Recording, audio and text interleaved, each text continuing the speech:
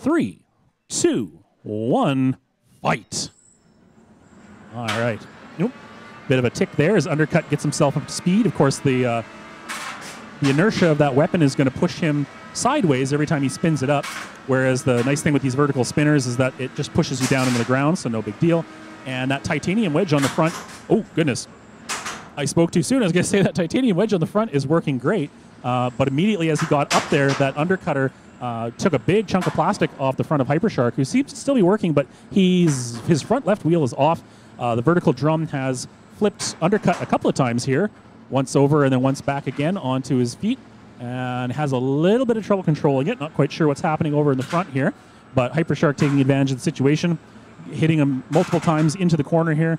Can't quite get under him entirely with the weapon to take a good bite out of him, but definitely pushing him around into the corner.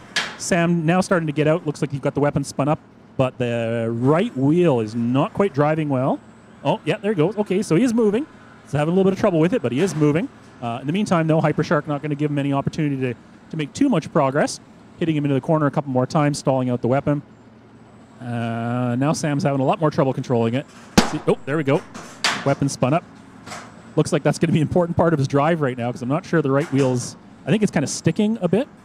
Left or right, I can't tell which, but every now and then it gets moving. Yeah, there it goes. Goes in one direction, maybe not the other.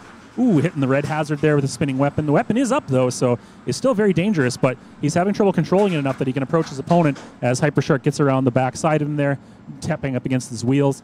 Looks like Albert's saving some battery and maybe even some weapon by not having his weapon on too much here and hitting him, just letting his opponent try and get counted down. 10, 9, 8, 7. Sam having trouble getting moving here. 5, 4, 3, 2, 1, and yeah, Sam can't move, so the win's going to go to Hypershark. Congratulations, Albert.